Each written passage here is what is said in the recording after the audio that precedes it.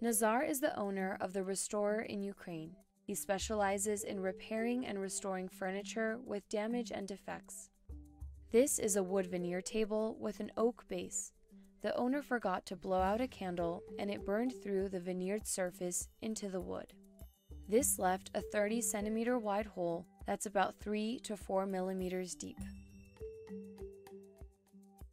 Before he can start any restoration work, he cleans and removes as much of the burned area as possible. He uses a small grinder to remove the blackened layers.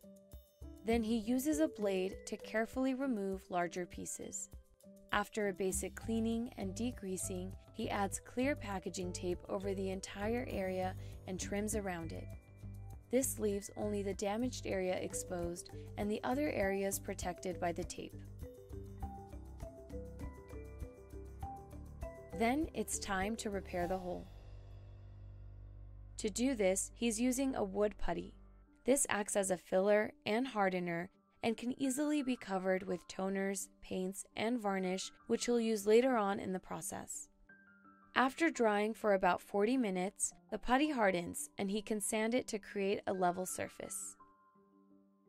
He uses a cloth with a light solvent to clean the dust off before moving on to the next step. After that, the tape comes off.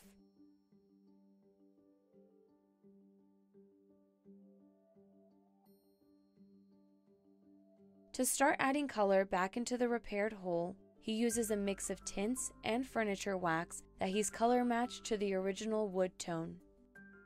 He starts around the perimeter and works his way into the center. He's doing this using a nozzle and gas soldering iron.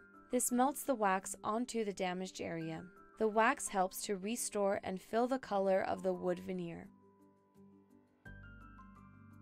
He finishes this repair by leveling the surface with an abrasive restoration fiber. Once the burns are removed and the hole is filled, it's time to add the wood grain. Nazar does this by painting it with a tinted alcohol-based toner. He paints it in by hand and uses a semi-matte varnish to lock everything in and keep it protected from dirt and water in the future.